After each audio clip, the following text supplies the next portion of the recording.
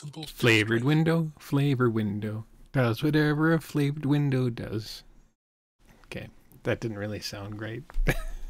Anyway, so for flavored window, this is probably the first time we reviewed your level.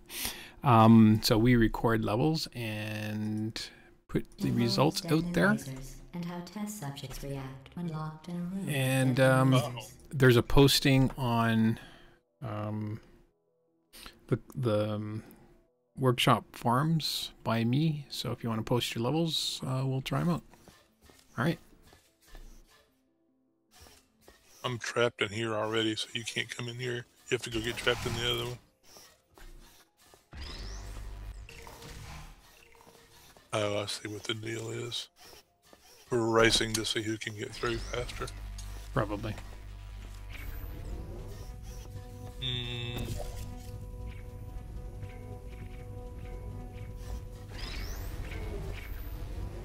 Well. Oh, okay, I gotta do this, I guess.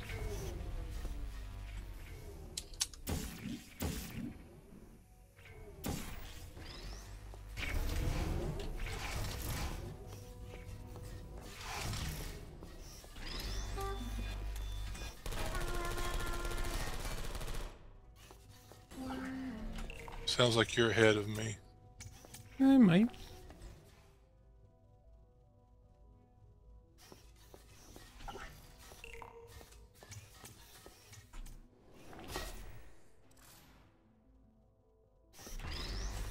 Ah, well, this sucks.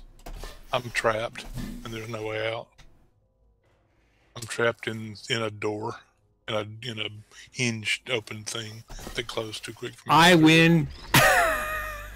Yeah, you win.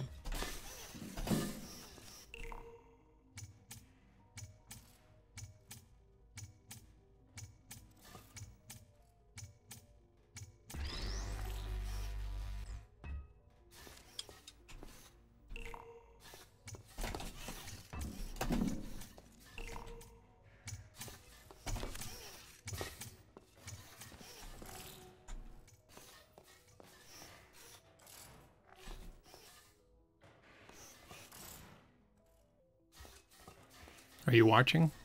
I'm watching.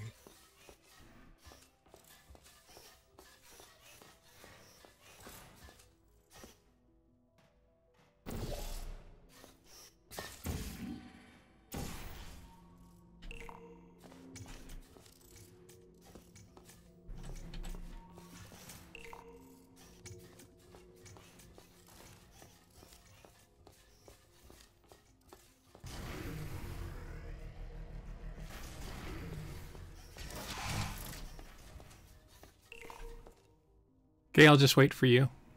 I'm gonna be waiting a long time. Okay, well, I guess I'll have to give it a thumbs up because you got trapped. I mean, sorry, a thumbs down because you got trapped. So we give thumbs down if the level caused somebody to get trapped and couldn't be untrapped without restarting the level, because that's what we consider as bad level design. Sorry about that, man, but hopefully you can learn from that and make a better level, even though it's clear that you've put a lot of work into this one. Yeah, I mean, it looked like it would have been fun to play if I hadn't got trapped. Yeah, I mean, like an extra second, for example, so this wouldn't happen, or maybe make it a death grid or something like that. Yeah, or make some way for the other person to come and rescue me. Yeah. Yeah.